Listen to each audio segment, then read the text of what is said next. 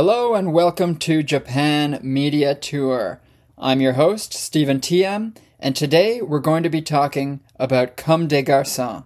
This iconic Japanese fashion brand was founded by Rei Kawakubo in 1969.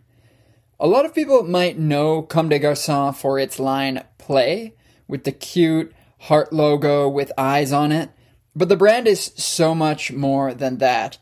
The concepts that inspire the designs are as deep as the themes in any novel or film, and they're absolutely worth studying for anyone with a thirst for knowledge. If you've listened to the podcast before, then you know what I want to do is to slowly piece together the puzzle that is Japanese culture and society through a study of the art and media of Japan. This would be impossible without examining Japanese fashion. In particular, such an important company as Comme des Garçons. So stay tuned and see how Rei Kawakubo's designs explore topics such as masculinity and femininity, the old versus the new, and whether or not we should consider fashion to be art. First things first though, I always thought it was strange that this company had a French name. Comme des Garçons is French for like the boys. And Kawakubo got the name from Françoise Hardy's 1962 song, Tous les garçons et les filles. There's a couplet toward the end of the track that starts with, Comme les garçons et les filles de mon âge. So the song actually says, Comme les garçons, and not Comme des garçons, but you get the idea. Close enough. By the way, I hope I didn't offend anyone with my poor French or with my poor Japanese, for that matter. But, you know, it's always fun to try. I'm sick of all this not trying to pronounce words stuff. Alright, so another interesting thing about the brand is that it isn't just the name of the designer. When you think about it, most high fashion brands are just named after the designer. For example, Yohji Yamamoto, Yves Saint Laurent, and Issey Miyake. One explanation why Comme des Garçons defies this convention is that Kawakubo likes to stay in the shadows a little bit and not put herself at the center of things. Who is Rei Kawakubo, though? Well, she was born in 1942 in Tokyo. Of course, this was during World War II, so couldn't have been easy. And young Rei was a child of divorce in 1940s Japan, which was very rare at the time. Divorce is still more rare in Japan than in a lot of Western countries, but 1940s Japan, almost unheard of. So apparently her mother wanted to pursue a career, whereas her father wanted her to be more of a traditional housewife. This surely planted the seed for Rei Kawakubo's later exploration of gender roles in her creations. What does our clothing say about society's expectations of the different sexes? Just think about that as we continue on, because that comes up a lot when looking at Kawakubo's work and Comme des Garçons. So Kawakubo didn't actually study fashion, but rather studied fine arts and literature at Keio University, which is actually where her dad worked, and it's also where Yohji Yamamoto went to school. And for those unfamiliar, Yohji is another well-known fashion designer from Japan and one of Kawakubo's contemporaries who figures into her life story in quite a major way. The two actually dated for years back in the day. So after graduating, Kawakubo worked in advertising before getting into the fashion industry. As I mentioned, she started Comme des Garçons in 1969.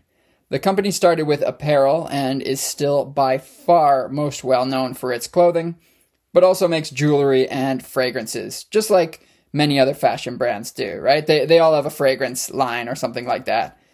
The women's lines were successful throughout the 1970s, and they came out with their first men's line in 1978. Throughout the 80s, Comme des Garçons was mostly monochromatic, focusing on form more than color. This is in contrast with a lot of other fashion trends in Japan and worldwide at that time. So let's look at some of the fashion trends from the 1980s bubble economy Japan.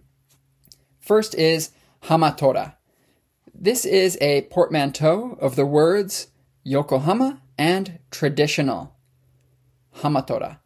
Yokohama is known for being quite a sophisticated city, and so it follows naturally that hamatora was meant for so-called elegant and refined young ladies.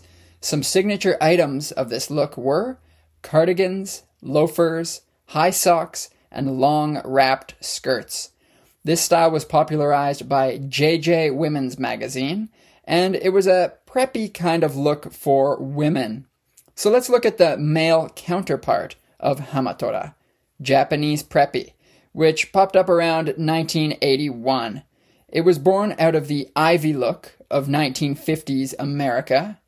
You know the one, preppy East Coast college guys in Ralph Lauren and stuff like that. Japanese preppy was popularized by magazines like Popeyes and Men's Club. I actually like Popeye magazine.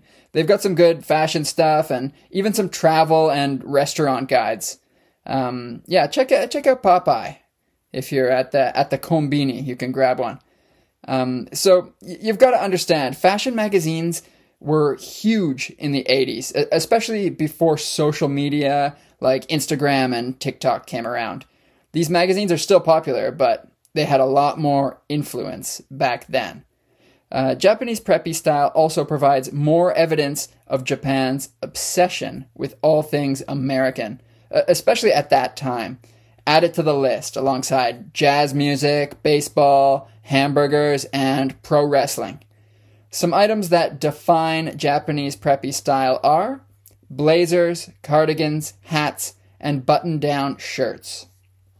So next, let's look at the olive girls of 1980s Japan. Now, what the heck is an olive girl, you ask? Well, it's a style that comes from the fashion magazine Olive. It's a kind of cute and innocent, girlish look.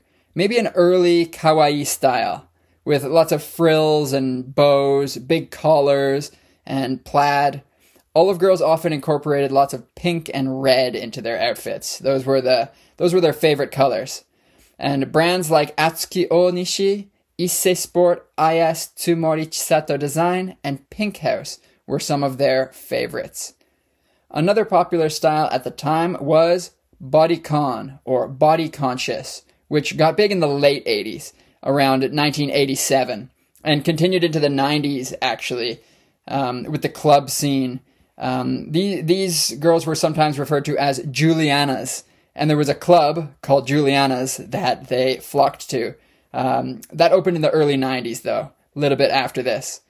So this style, bodycon, was all about long hair, tight dresses, and bright colors.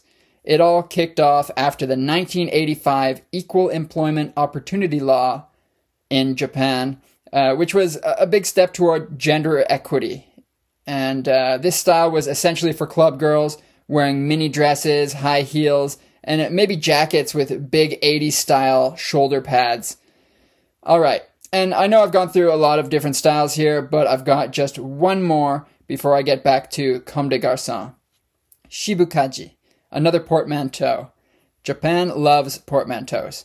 Shibukaji means Shibuya, casual, and it rose to prominence around 1988.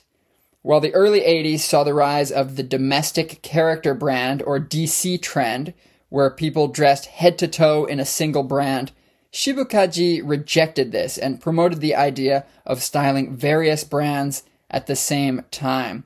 It's a pretty timeless style that is still ubiquitous today. Picture some Levi's jeans, a Hanes t-shirt, and maybe some Red Wing engineer boots. But what does all this have to do with Comme des Garçons? Nothing. And that's the point. Rei Kawakubo totally rejected the popular styles of the day and came through with something entirely different. It was the 1981 Paris collection that would prove to be a major turning point in the history of fashion. That year, Rei Kawakubo and Yohji Yamamoto flooded the runway with all black garments, and it was dubbed the shock of black by fashion critics. The clothing was black, torn, and featured unique silhouettes that were not meant to be flattering to the body. Now, it might be hard to understand now how groundbreaking this was, as this type of clothing has become pretty commonplace today. But the world of high fashion in the 1980s was dominated by lots of shiny and colorful, tight-fitting clothes.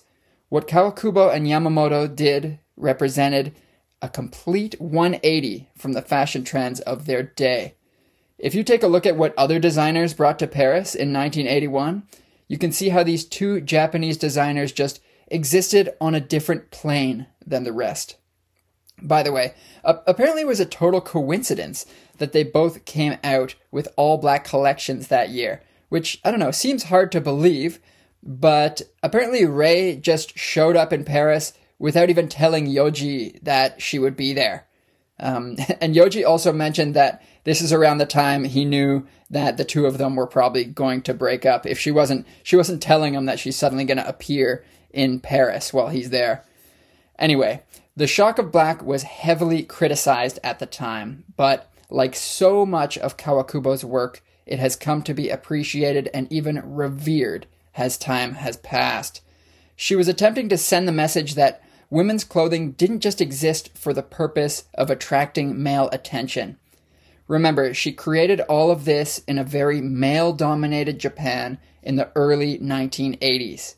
It also coincided with a time when more women were entering the workforce. And just picture what Japanese salarymen wear to work. Black suits, right? There was power in black clothing. And Comme des Garçons was giving some of that power to the women of the late Showa era. The shock of black, like several of the other Comme des Garçons collections, was seeking to fuse the masculine with the feminine.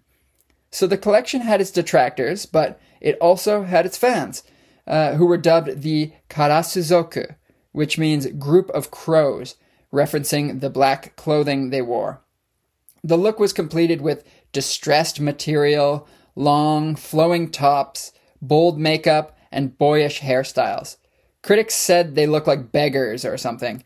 Karasuzoku might have been the most Japanese of the 1980s fashion trends, taking little influence from American style and creating something all its own.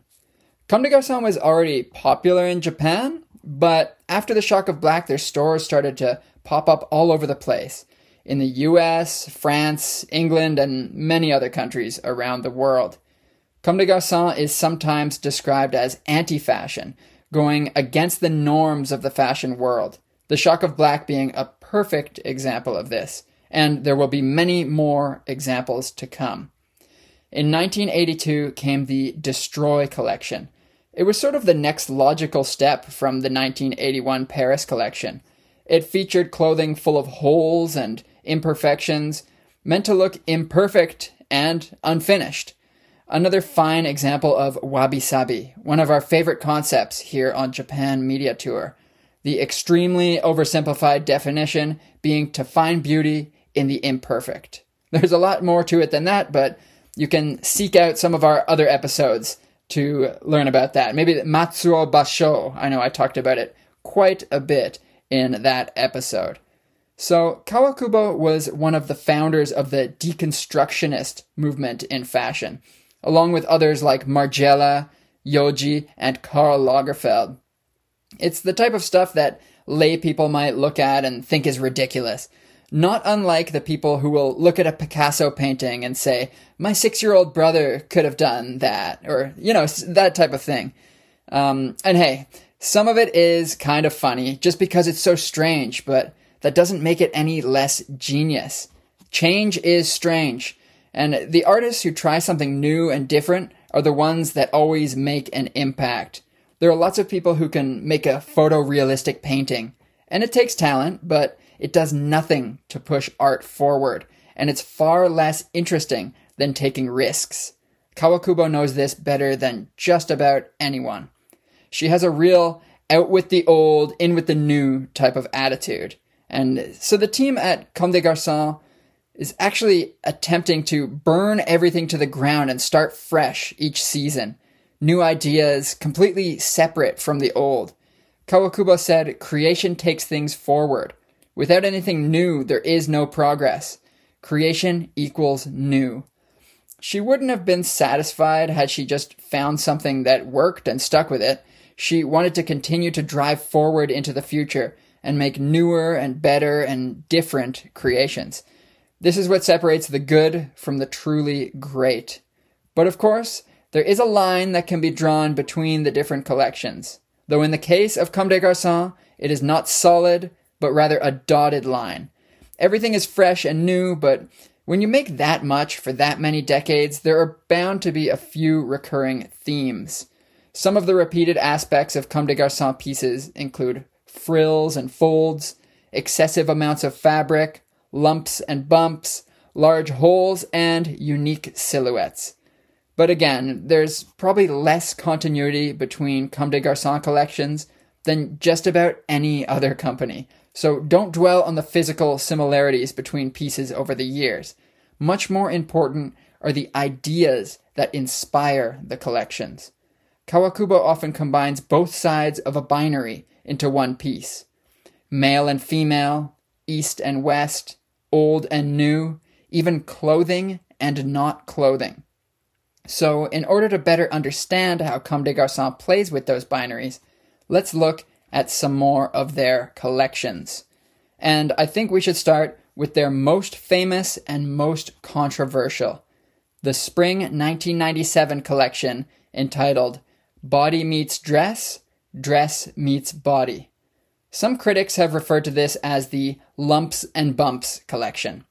Critics absolutely hated this collection when it first came out, and it was actually the worst-selling show in Comme des Garçons history. However, it is now considered one of the greatest collections of all time. Funny how that happens. Kawakubo was already well established at this point, both in Japan and internationally. We're talking about the 90s here. And as usual, she was trying to shake things up. This time even more so than usual, giving radical new form to her pieces. Even giving new form to the human body itself, breaking down beauty standards and presenting something new and strange. The clothing completely recreated the human body through the aforementioned lumps and bumps that were added to dresses that were otherwise pretty standard. It kind of looks like the models have tumors growing out of them. Last episode, when I was talking about the horror movie Cure, I mentioned the uncanny valley. Well, here it is rearing its disconcerting head again. Kawakubo said she wanted to design bodies, not clothes, and I'd say she succeeded. Looking at this collection is pretty mind-blowing, and even though it's almost 30 years old at this point, it gave me a new understanding of what clothing can be. You know those moments when a light goes on in your brain? This collection did that to me. And I'm so grateful for moments like that, when something in my mind just clicks and I realize some new possibilities in this world. So like I said, the padding stuffed with goose down that she added to the clothing made the models look kind of scary. She took something perfect and made it strange. Again, I see a parallel to the work of Picasso. He learned to paint so well in a classical sense, and then the real challenge began. How could he turn that on its head and create something new? I have one more reference to Picasso, and then I promise I'm done.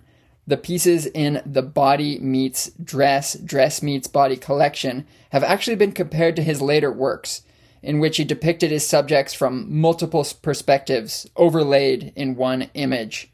In the Comme des Garçons collection, some of the pads are said to represent body parts of the models in different positions at different points in time. Yeah, these are the possibilities in fashion. I'd never thought about this type of stuff really, but oh my goodness, it has sucked me in for sure. So fashion at this time was all about showing off the sexiness of models' bodies, and Kawakubo turned this on its head, just as she had done with the shock of black in the 1980s. She told a story with each collection, so let's go to the beginning of the Dress Meets Body story. When the first model walks out, her breasts are exposed through a sheer, see-through top, forcing you to focus on the form of her actual body, as opposed to the clothing.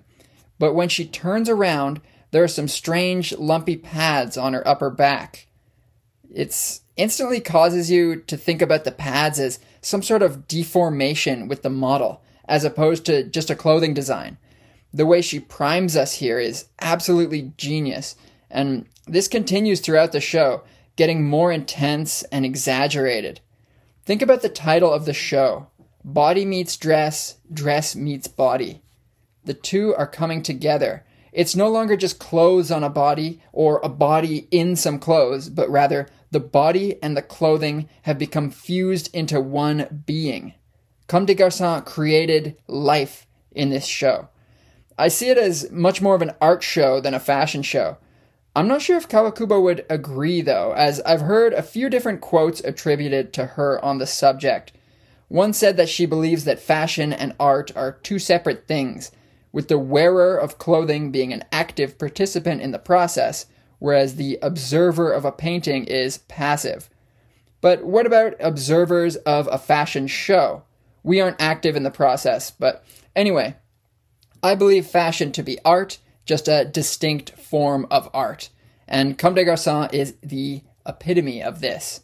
I think art is just a wide net that covers many things. And just because I say something's art doesn't mean fashion is exactly the same as a painting. Obviously, I don't even need to go down this road.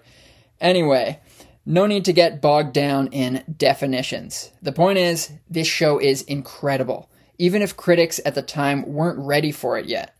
Dress Meets Body brings up another conversation, though, that of plastic surgery and body modification surgeries, changing our nature into something altogether unnatural, just as Kawakubo had done with her collection. This is more relevant than ever in the digital age we live in now, between photo editing and celebrity worship, all this stuff. It just seems like the perfect time to revisit this collection. While most clothes accentuate bodies to make them look more desirable, Body Meets Dress, Dress Meets Body made them look worse in a way, destroying idealized beauty. This collection recreated the human form through wearable art. It's kind of the same thing clothing has done right from the very beginning, though. It covers up our body and we take on a new form.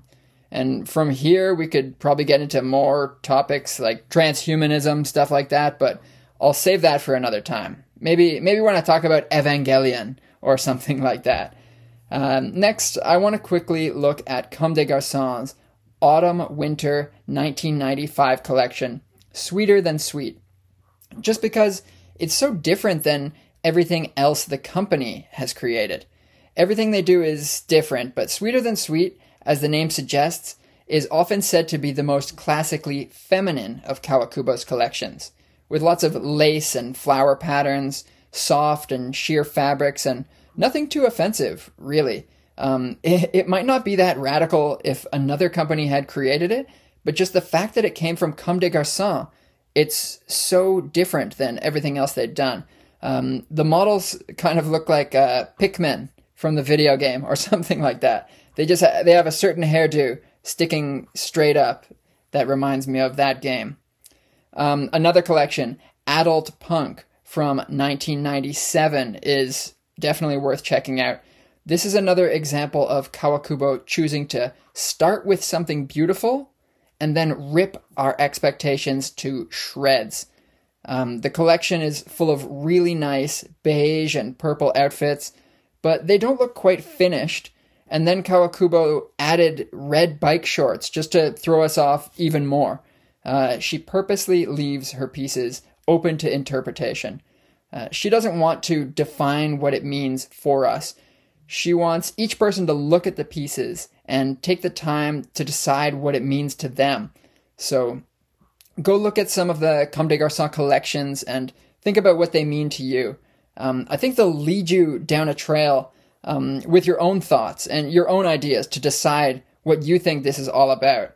And I think now that you've got primed from hearing about a couple of these collections, I think your ideas are going to develop really quickly into some deep philosophical narratives. At least mine did. Now I'm looking at collections and coming up with ideas. I might be way off what Kawakubo had intended, but I think that's kind of the point in looking at these. It takes you down your own path. Anyway, the last collection I want to mention for now is called Cubism, and it's from Spring-Summer 2007. The thing that makes this one interesting is the recurring appearance of the red dot representing the sun, which is called the hinomaru in Japanese. And you know what? It's interesting because Rei Kawakubo has always rejected the idea of being labeled simply as another Japanese designer. It seems she doesn't want to be categorized, just in general, which is convenient for us as she is almost impossible to stick labels onto. The pieces in the Cubism collection are really nice and relatively conventional compared to a lot of other Comme des Garçons collections. They're a bit reminiscent of the brand Sakai. Sakai, by the way, was founded by Chitose Abe, who used to work for Comme des Garçons as a pattern cutter. Abe also worked under Rei Kawakubo's protege, Junya Watanabe, who joined Comme des Garçons in 1984 and was made head of their tricot line by 1987, eventually ending up with his own eponymous fashion line in 1992. Rei Kawakubo took Junya under her wing, which is very rare. The two of them seem to be kind of similar, hiding from public view and working in the shadows. Unlike Rei, Junya studied fashion at Bunka, which is the most famous fashion school in Japan. Yohji Yamamoto also attended Bunka, by the way, as did a bunch of other fashion designers, famous fashion designers. I'll talk about Junya more in a future episode, but he's a pretty interesting person as well. Let's get to know Rei Kawakubo a bit more, though. So she came into the fashion world as somewhat of an outsider, not classically trained in fashion, but rather in aesthetics. That's part of why she's an artist and more than just a fashion designer. She doesn't follow the classical rules of fashion, which gives her a bit of an advantage in breaking those rules. Her process is pretty unique. Apparently at the beginning of each season, she just writes a word on a piece of paper and hands it to her pattern cutters as a source of inspiration. For example, the word could be freedom or something like that, and all the pattern cutters will mock up some designs based on this and bring it back to Kawakubo, and she'll say yes or no or change this, and she'll say very few words, but they'll get the idea. And then I'm sure they repeat this process a million times until they've got a hit. Rei also has a reputation of being, a bit angry or a bit of a dissatisfied person. Instead of saying one of her collections went well, she might say that it was not unsatisfactory or something like that. And being the contrarian that she is, Kawakubo says she's disappointed when her collections are well received by critics. It's like that means she didn't push the envelope enough or something. What she really wanted was a reaction, though. Whether it's negative or positive, I guess the worst thing for her would be if people were just bored and thought she brought something relatively normal to the table. Kawakubo Rei was only the second living designer to have a show at the Metropolitan Museum of Art in New York City. The first being Yves Saint Laurent, who did it in 1983. And Kawakubo actually attended the Met Gala too, which came as a surprise to everyone, including her husband, Adrian Joffe. Everybody thought she would just stay home or stay at the hotel or something. But no, she was there with the lights and the cameras and the celebrities and everything. Her Met show was called Rei Kawakubo, Comme des Garçons, Art of the In-Between, and it opened on May 5th, 2017. Binary themes continue to play a role in the design and analysis of Comme des Garçons, and this exhibition was actually designed with 17 binary themes in mind. Yeah, it was a gigantic show. So the themes included things like fashion versus anti-fashion, clothes versus not clothes, form versus function, and abstraction versus representation. Kawakubo requested that there were no labels or statements next to any of the pieces because she didn't want her work to be interpreted in any strict or formal way. Again, everything was left in the eye of the beholder. So, Comme des Garçons' main line became less and less about functionality as time went on, but other lines, such as the incredibly popular Comme des Garçons play, were designed so that anyone could wear them, and in a variety of different situations. Play was launched in 2002, and it's all about being accessible. Accessible, normal clothing. T-shirts and hoodies and things like that. This is where Kawakubo's business acumen was on full display. And she really is a great businesswoman and takes a lot of pride in that. In fact, she cares about that almost as much as she does about being a designer. And she says art and business are inseparable in her mind. The eye-catching heart logo is beloved worldwide, and this is probably what a lot of you think of when you think of Comme des Garçons. When you think of the brand, that's what I would have thought of. By the way, the heart logo with the eyes was designed by Polish graphic artist Filip Pagowski. So if you only know Play, then I'm sure it came as quite a shock when you search up images of runway collections from Comme des Garçons. You'd never think that they were the same brand. And Play, as the name suggests, is more colorful, fun, and marketable, with a lower price point than other lines under Comme des Garçons. Play also opened the doors to collaborations with brands like H&M and perhaps most famously, Converse. You see those shoes everywhere. But also a plethora of other brands. And nothing against Play, but I hope this episode has helped to open some eyes to the fact that Comme des Garçons is so much more than a streetwear brand or something like that. It's one of the most powerful forces fashion has ever seen. And even if you don't care at all about fashion, there are things that you can learn from studying Comme des Garçons that are just as important as anything you'll get from a book, a painting, or a symphony. I really want to get the point across that Rei Kawakubo is one of the most important artists of the past 100 years. I really mean that.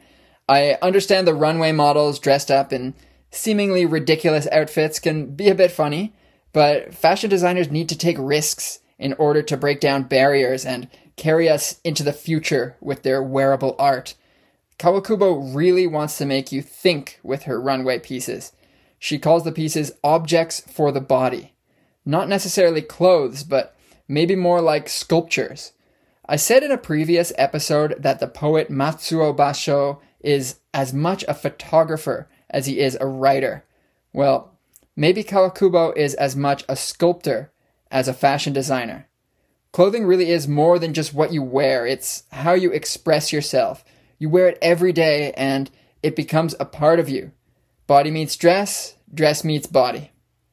All right, that's it for our main topic today, but I've got a couple recommendations for you, one of which is directly related to Comme des Garçons. Before we get to that, though, stay tuned for today's bonus topic.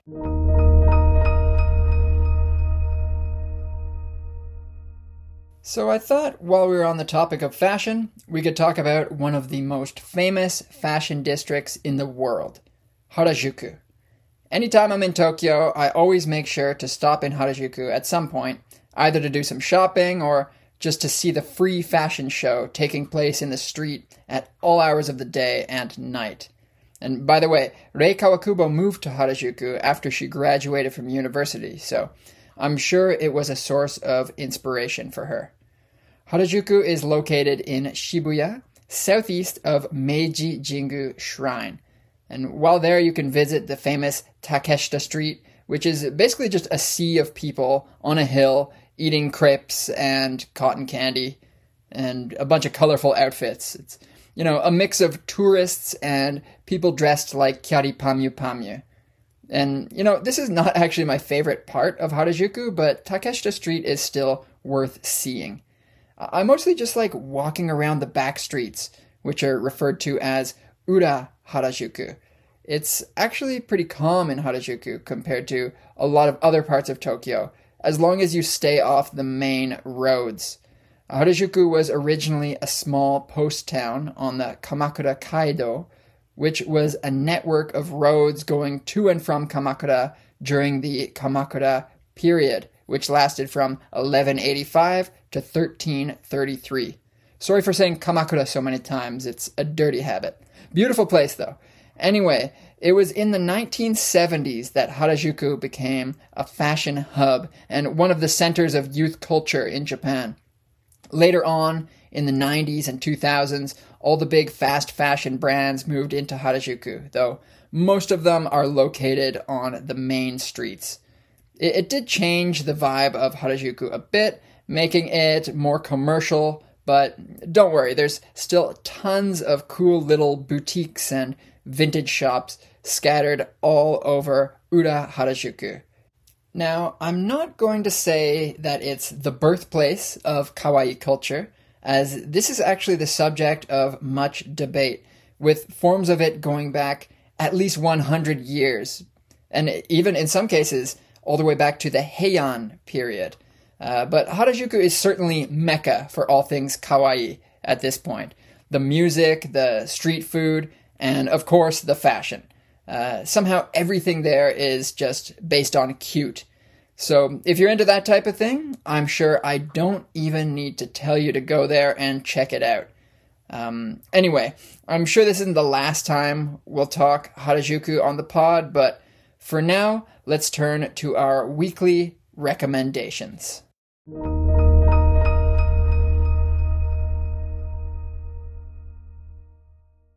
For my first rec of the day, I'm going back to the Comme des Garçons well for another drink, and talking about Dover Street Market.